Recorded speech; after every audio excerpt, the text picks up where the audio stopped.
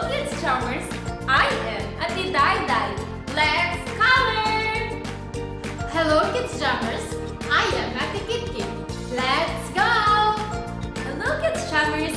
I am Ate Jana. Let's praise! Hello KidsJammers! I am Ate Missy. Let's serve! Hello KidsJammers! I'm Ate Jenny. Let's play! Hello KidsJammers! I am Ate Pam. Let's learn! Welcome to KidsJam, Jesus and Me, Season 4!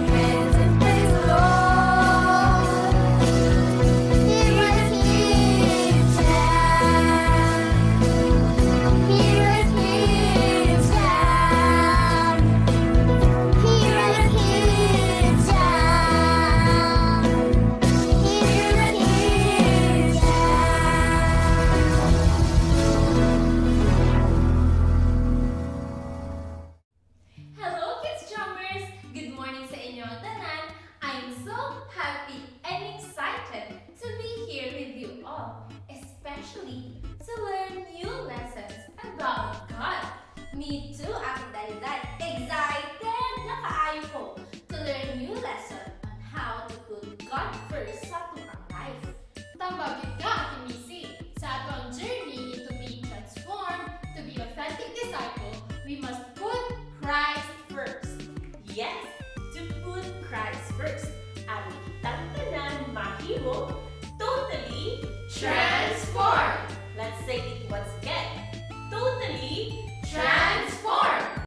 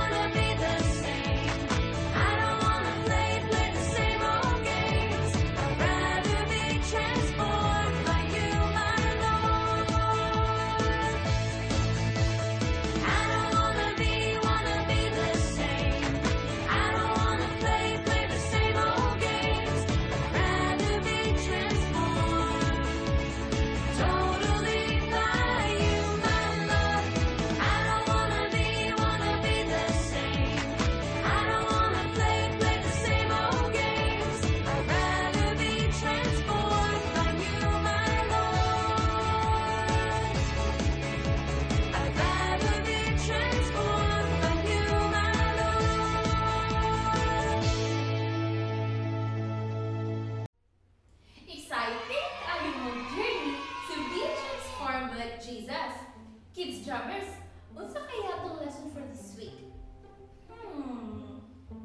I know na, Day. Our lesson for this week is about Jesus as our powerful leader. Powerful leader! Yes! Jesus is our powerful leader. The God that we are serving is a powerful God. Dali, KidsJammers, let's sing the song, Our God is Powerful.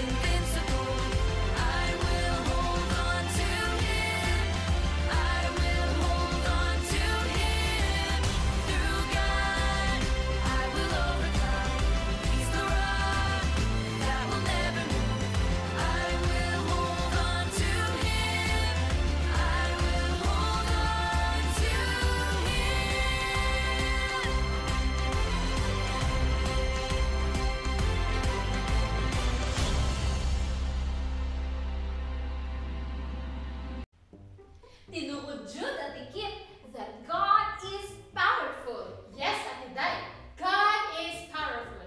Look, Ate Jana, Ate Day, I have stories about Jesus' power. Wow! Dagana na Ate Kit-Kit ko eh. Yes, Ate Jana, pero wala ko kabaloon sa uni. Kabalon ako. Magpatabang ka kay Ate Missy. Ate Missy! Ate Missy! Hi mga ate! I am here. What can I help you? Daghan kayo Bible story si Ate Kit-Kit about God as powerful. Pero walang ikabalo. Matabangan kaya ninimo? I would love to help mga ate pero dili sa kabalo. Kabalo na ko.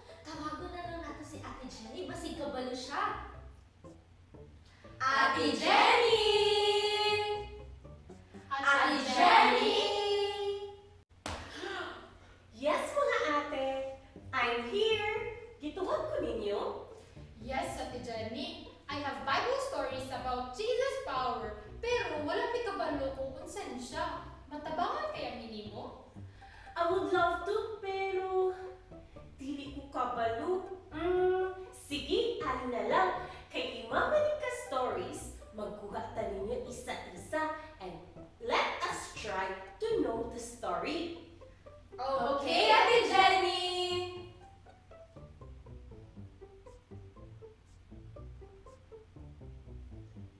Okay, let's go.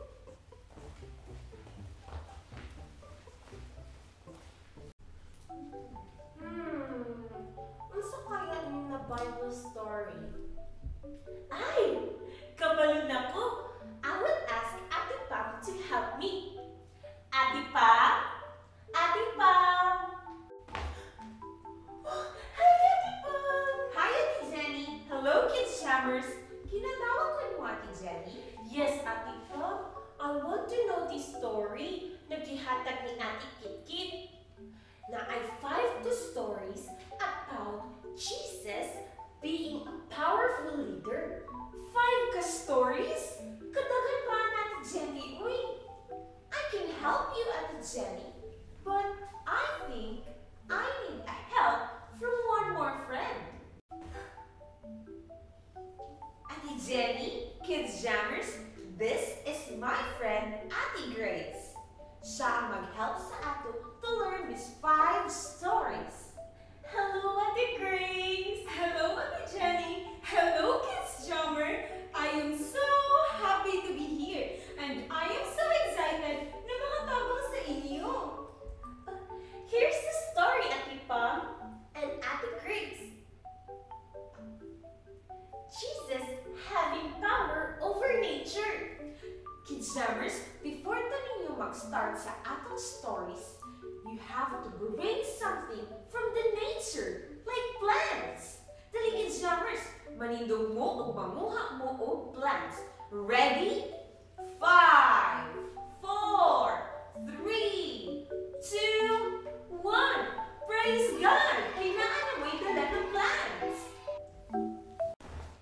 Our story for today is found in the book of Mark, chapter 4, verses 35 to 41. The story started after the busy day of teaching ni Jesus. Naabot na ang gabi and kiingnan niya ang iyang mga disciples na mangadto sila sa Picas side of the lake of Galilee. So, they left the crowd behind and nisakay sila sa boat and they set off. Kabalo mo mga KidsJammers na it takes 21 kilometers para makross sila sa Lake of Galilee o para makaadto sila sa Picas Lake? Tama ka, Ate Grace. The weather was calm kung time na nag-set off sila. And Jesus was very tired kaya diba nag-teach siya sa mga crowd, busy kaya siya nag-teach. So, Jesus lay down to sleep dito sa cushion sa boat. Diba, Ate Pam at Ate Grace, na aniabot ng kusog kaayo na bagyo o nisulod ang tubig sa boat? Yes, Ate Jenny! Ug hapit malunod ang ilang boat tungod sa tubig na nakasulod. Tama mo, mga ate. In that time, Jesus is still sleeping. And ang iyang mga disciples nakauban niya rito sa boat kay nahadlok. Mauinang gimata si Jesus. Niingon sila, Lord, wala pa ka nahadlok na malunod na ta? Then, Jesus got up ug iyang gikuman ang mga winds o waves para mag-stop. Ate Grace o Ate Pam, sasagot na nakita ko. After ng pagkuman ni Jesus sa mga winds, sa mga waves to stop, it completely calm. Nakalma ang mga hangin ug ang dako kay ng mga balon. Tinuod yun na si Jesus has power over nature. Salamat kaayo, Ate Pam, Ate Grace, sa pagtapang sa ako ang understand sa story. And I think ang mga atipod will need your help. Pwede niyo sila tabangan? Sure, Ate Jenny! Hi, Ate Missy. We have heard that you need help for your Bible story. I have with me my friend Ate Grace to help us. Hi, Ate Grace. Hi, Ate Missy. Hi, KidsJammers. Here is my story, Ate Grace and Ate Pam. It's all about Jesus having the power to provide. KidsJammers, before tayo mag-start sa atong Bible story, you have to bring something that represents God's provision, like kwarta. Dali, KidsJammers, magkuha mo og kwarta. Ready? 5, 4, 3, 2, 1. Praise God, inaamidala na kwarta.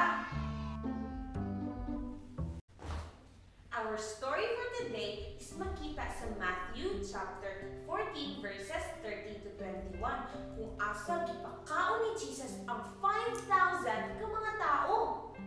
Wow! 5,000 ka mga tao? Kadaghatay ana ati Pangoy? Og 5,000 ka tao. Unsa man ni Jesus pagpakaon sa ila Ate Pam? Nag-magic siya. No, Ate Missy. Diba, nagdungga na sa mga tao nga nagbuhat og miracle si Jesus o nagsunod-sunod sila kay Jesus.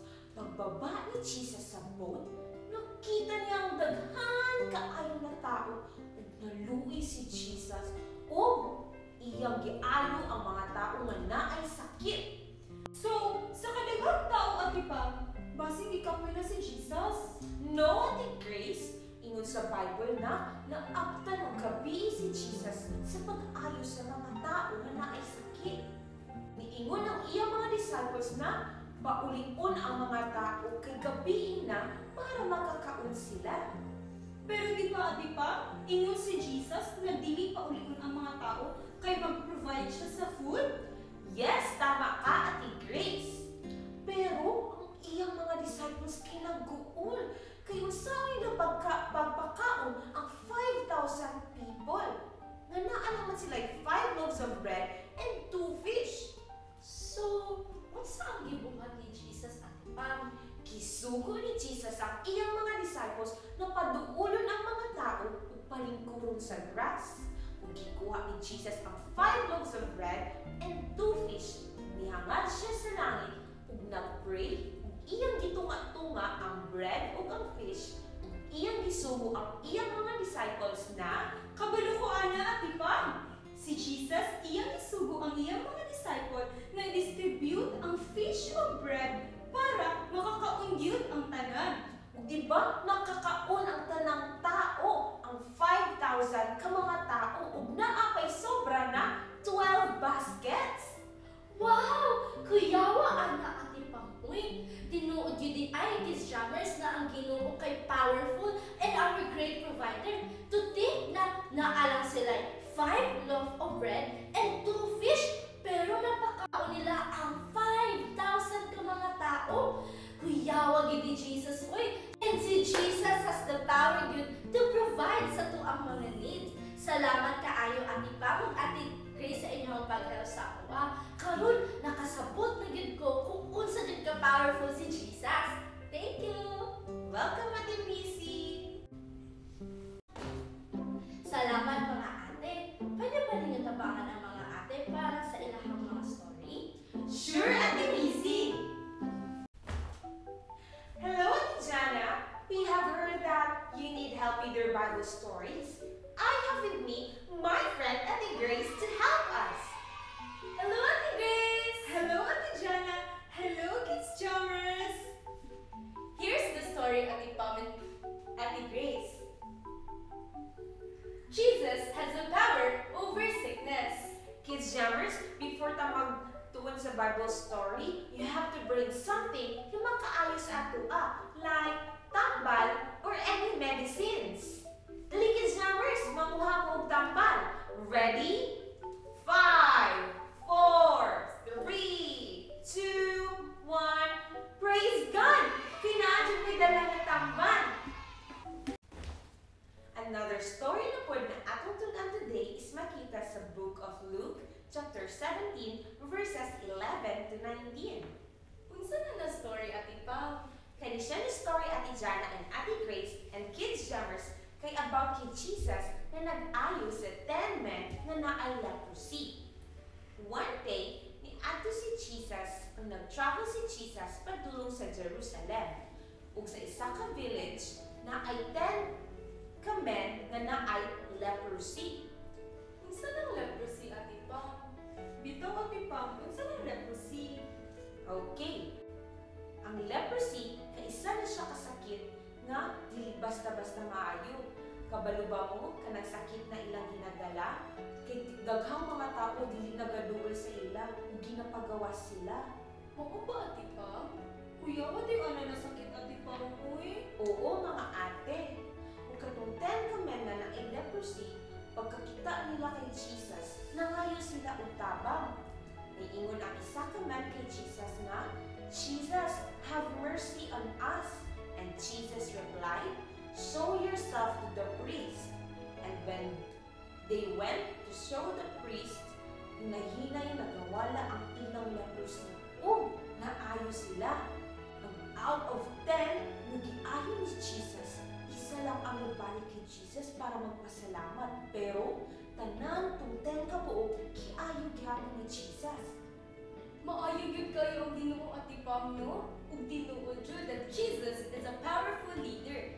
And Jesus has the power over sickness. Salamat Ate Pam and salamat Ate Grace kay itudluan jud ko ninyo sa ato ang Bible story today. Pwede ba ninyo tudluan ang mga uban nga address? Sure, Ate Jana! Hello, Ate Dai. We have heard na you need help with your Bible story. I have with me my friend Ate Grace to help us. Hello Ate Grace! Hello, Ate Dai. Hello, KidsJammers. Here is the story, Ate Pam and Ate Grace. Jesus having the power over evil.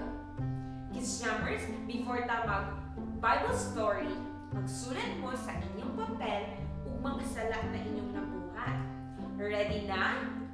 5, 4, 3, 2, 1. Praise God, kinakasulat mo! Another story na atong tunan today is found in the book of Mark, chapter 5, verses 1 to 20. One day, si Jesus ug ang iyang mga disciples kay nag-cross gikan sa Sea of Galilee padulong sa pikas na lake. Pag naog ni Jesus sa boat, nakita niya isa ka lalaki nga kipossess or naay evil spirit sa iyang lawas. Kabalugan mo KidsJammers na ang lalaki nagpuyo sa tun? Gitalian ang iyang tiil ug iyang kamot ug kadena. Pero kusgan gihapon kaayo siya na makabuhi siya sa kadena. Di ba, Ate Grace and Ate Pam, nga ang lalaki nga na-possess with evil spirit is sige siya og syagit every night and every day, tapos ginapasakitan niya ang iyang self? Yes, Ate Dai. Katong nakita niya si Jesus, nidagan ug niluhod siya sa atubangan ni Jesus ug nisyagit siya, Lord, ikaw ang anak sa dakong Ginoo. Unsang imo ang gusto sa ako Kabalo ko nga dili ko nimo pasakitan. And then gikuman ni Jesus ang evil spirit na mugawas sa lawas sa lalaki. Come out to this man, you evil spirit! Diba, Ate Grace and Ate Pam, gi-ask ni Jesus ang pangalan sa evil spirit? And nitubag ang evil spirit, my name is Legion. There are many of us, and they begged Jesus again and again not send them out of the area. And sa kilid sa area na ang 2,000 kabuok na pigs nga nagkaon. Naghangyo ang evil spirit na dito na lang sila ibutang. O God allowed na dito ang mabalhin ang evil spirit sa mga pigs. Ug ang mga pigs nagtagak sa lake ug nalunod. Wow! Kuya, wadi ang namang story Ate Pam and Ate Grace. Oy, tinuod jud that Jesus has the power over evil spirit. Ug naa pud siya authority.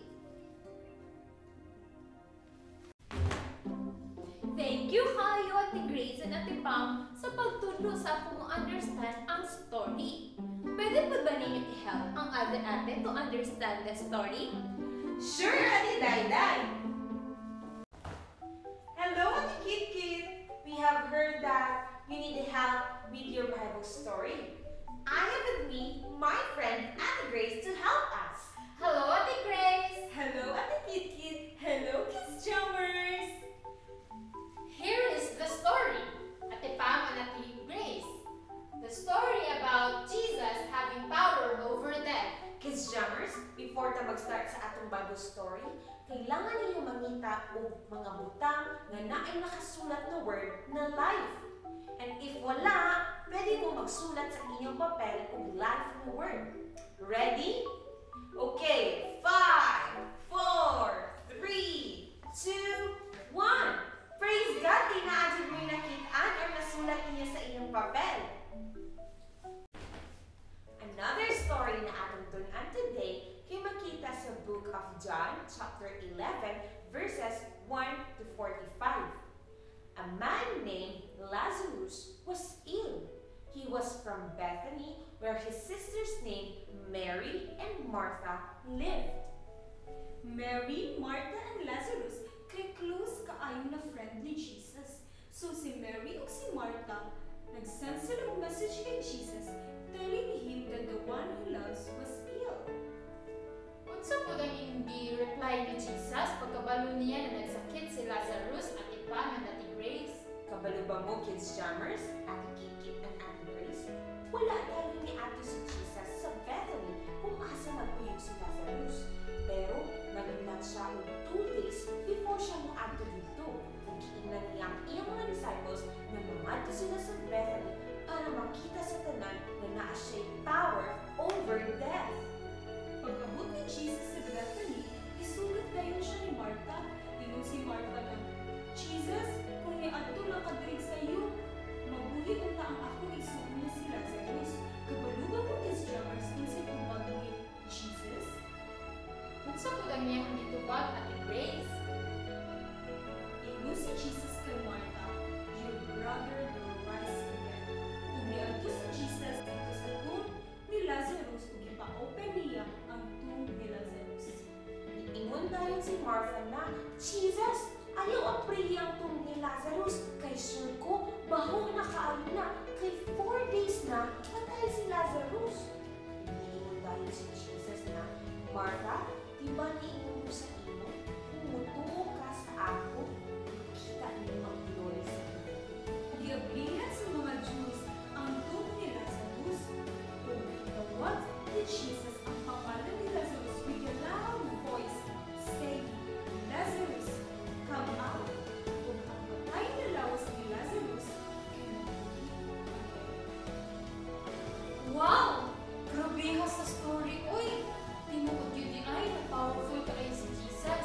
Kay even ang patay na lawas ni Lazarus, kay nabuhi. It is true that Jesus has the power over death. Thank you, Ate Pam, Ate Grace, and KidsJammers sa inyong pag-help sa ako para masabtan ang story about Jesus having the power over death. And even sa itong mga ate na gitabangan ninyo para masabtan po nato ang ilang story. You're welcome, Ate Kit.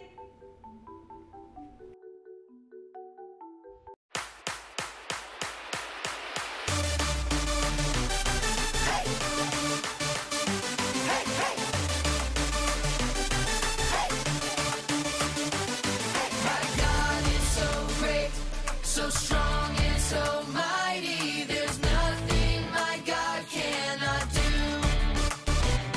My God is so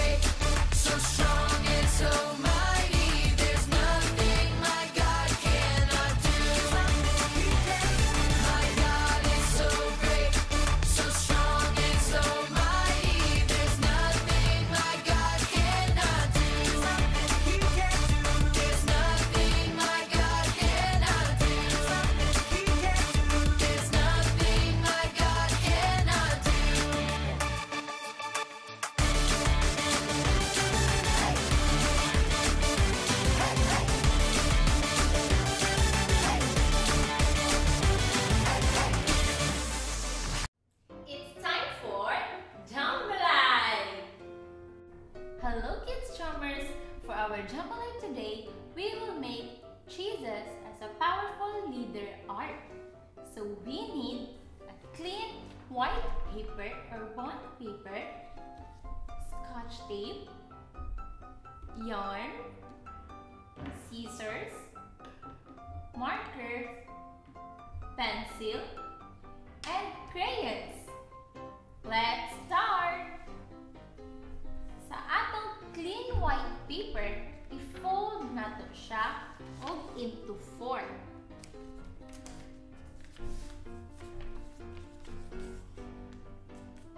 Tapos, atoan siyang i-cut. So parents, please assist your kids sa paggamit og gunting.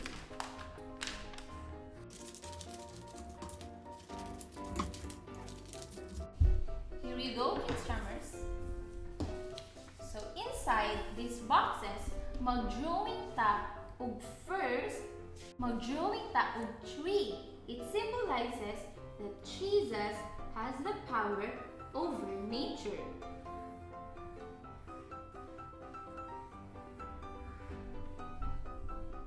Next, sa second box, mag-drawing ta og money.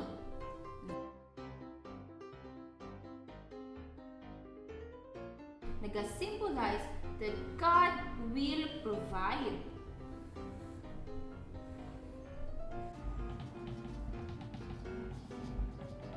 Sa next box, mag-drawing ta og medicine or mga tambal kay nag-symbolize that Jesus has the power over sickness and diseases.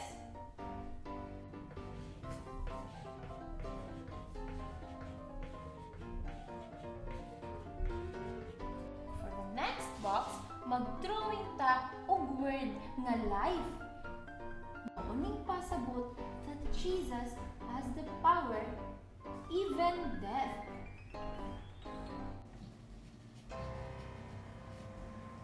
For our next box, mag-drawing ta og evil.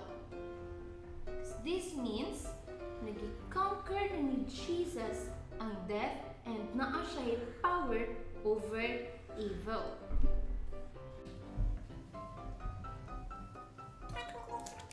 For our next step, KidsJammers, gamit atong marker, atoa siyang gamiton o marker sa side.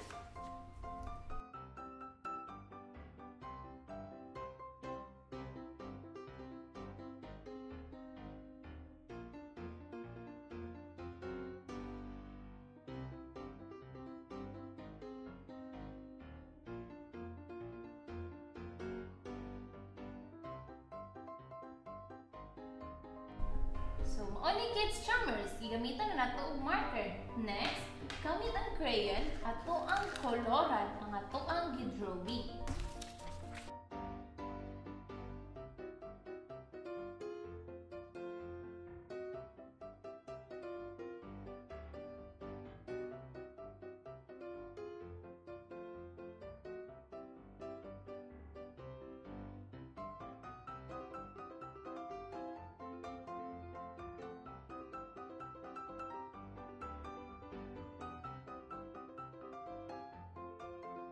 Tadan! So, mga na niya ito ang gikoloran nga art, KidsJammers. So, gamit ang yarn and scotch tape, ato ang siyang idikit-dikit.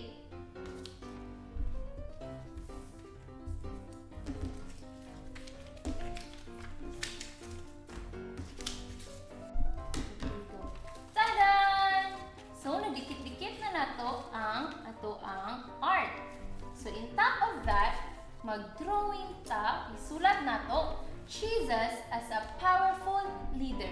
And gamit ang yarn, pwede nato ni siya isabit sa ato ang mga aparador or walls. So here you go, KidsJammers, our Jesus is a powerful leader art. Unleash the creativity in you. Here you go, KidsJammers, our Jesus is a powerful leader art. So, pwede nyo ni ibutang sa inyong wall sa balay and take a picture and the activity and send it to our KidsJam COGSASA para ma-feature mo sa toang next KidsJam episode.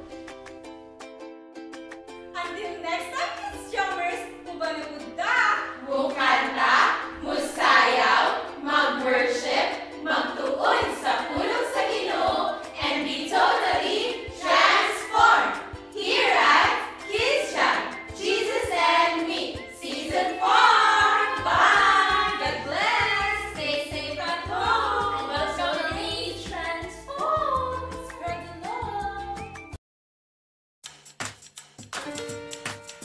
A 1, 2, 1, 2, 3, 4.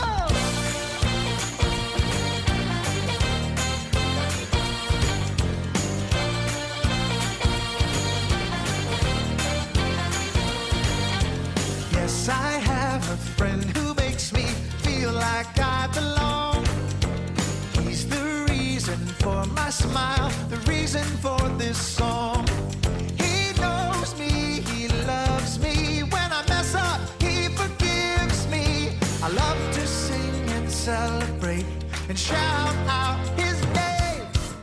Jesus, Jesus, he's a friend that I can trust. Jesus, Jesus, I'm loved no matter what. His name is Jesus, Jesus, he's a friend that I can trust. Jesus, Jesus, I'm loved no matter what.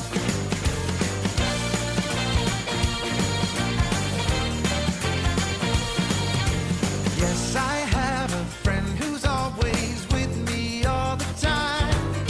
I never have to feel afraid. He's always by my side. He knows me, he loves me. When I mess up, he forgives me. I love to sing and celebrate and shout out his name.